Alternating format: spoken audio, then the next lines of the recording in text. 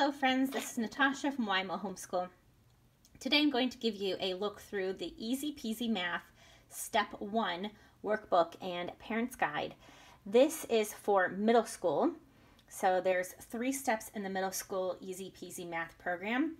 They have Getting Ready 1 and 2, which is preschool and kindergarten. Then they have levels 1, 2, 3, and 4. Then it jumps to middle school math, step 1, 2, 3, which puts them in algebra in 8th grade. So essentially middle school math step 1 would be appropriate for 5th grade. That's the way it's designed if you were to follow Easy Peasy Math from the beginning. However, I'm actually using this with my 7th grader. And I think this particular step, this step 1, is actually perfect for reviewing any concepts, basic concepts like multiplication and division and fractions and decimals and all of that. So, well, I'll just go ahead and read it. It says basic operations with integers, fractions, decimals, number properties, proportions, rates, exponents, and radicals.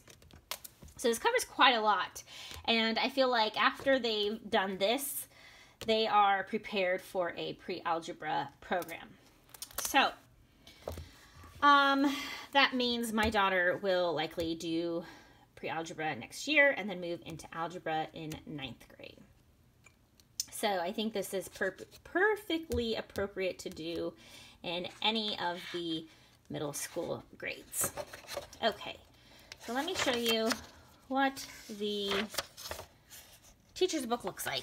Okay, lesson 1. So you can see it has a copy of the student pages with the answers, and then it has notes here for the parent. Okay. Actually, I'm going to go back. I'm sorry. I'm going to go back again. And it says here, I'm going to read this. If you have used other EP parent guides, you'll notice that this one is a bit different. The Step 1 Math Workbook was written with the lesson and examples right on the workbook page so that they can work independently. You'll see that in a moment. This book is set up with the lesson page with a picture of the answer pages right on the parent's guide instructions for that day. I do suggest you read the parent's guide as your child goes through the course. You may find that it helps you remember these topics and keep you fresh so that you will be able to help when your child is stuck. The parent's guide will give you some different approaches to problems and show the setup for word problems as well as give a few little notes. This book offers support for you and for the child that's stuck on something. Step 1 is a different kind of course in EP. It doesn't have 180 days. There are 137 lessons here divided into sections. That's done because some kids will move slowly through the book while others will move more quickly. I didn't want to constrain them to a set number of days. Okay, so I mainly wanted to read that portion to you.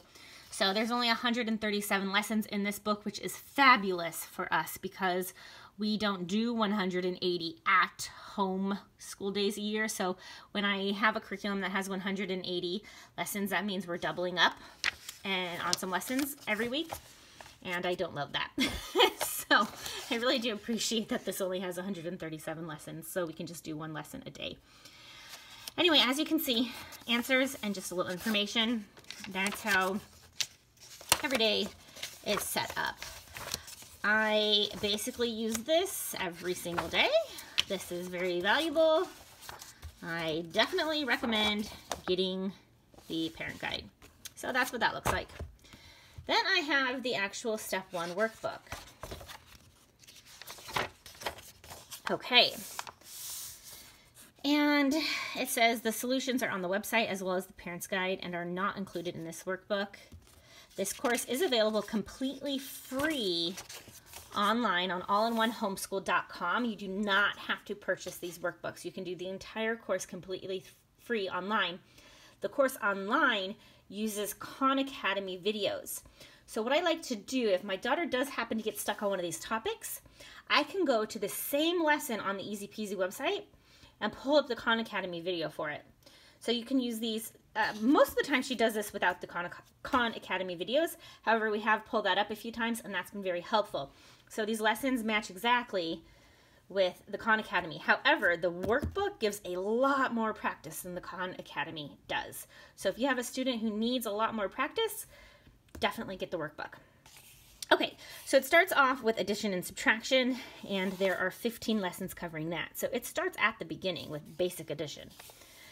And there's 15 lessons covering that, so your student can work very quickly through that. Then there's multiplication and division, which is 17 lessons. Number properties, 10 lessons on those. Factors and multiples, 10 lessons. And then fractions. You'll notice here we get into the good stuff. There's a lot more lessons on fractions. There are 35 in fractions. Then fractions, decimals, and percents, there are 29. So as you can see, those fractions and decimals, those always seem to be a problem area for students sometimes. Those have quite a bit of lessons in them. And then ratios and proportions, 17 lessons, and then exponents, only 4 lessons. Okay, and so here's what a lesson looks like. Now, I'm not going to show you all of her work exactly, so I'm trying to flip to somewhere she hasn't done. But as you can see, there's no color, but that's okay. This is a fractions lesson. This is lesson 4 in fractions, so you can always tell what section you're in by going down there to the right-hand corner. And it tells you, the student, exactly how to solve these problems right in the workbook. So there's not a separate thing that they have to read. It's all right here included. Okay, and it has some examples, and then it gives them this day's word problems, obviously, and then the back. Okay, so every single lesson is 1 page, front and back, every one. Now in Khan Academy, if you get like the first 5 correct or something like that, you're done with the lesson. So this, like I said, offers a lot more practice, which is really beneficial. Now, sometimes this does seem like, sometimes it seems like a lot of work. Some lessons, like maybe this one seems a little bit long, but a few of the lessons we've done have seemed a little bit longer, and so I will, not that they're longer in, they're all front and back, but just the amount of questions that are on 1 page, or if it's a topic that is a little bit more difficult, we will just do one side one day and the other side the next day. And since there is only 137 lessons in this, it's really easy to be able to do that and not feel like, oh, we're getting behind. So there are cute little graphics and things, but this is just, math. Not color, but good instruction, simple instruction. So it's, you don't see pages and pages of instruction. It just lists steps on how to do this, right? So I'll get out of fractions for a minute. I'll go to fractions, decimals, and percents.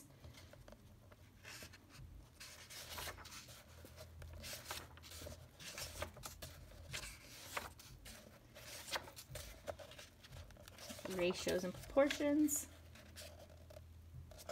Again, just really simple introduction or explanations on how to do these things.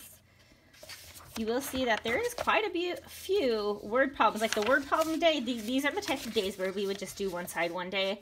My daughter does not love word problems, so all of these word problems in one day, that would overwhelm her. So we would just do one side one day, the other side the next day.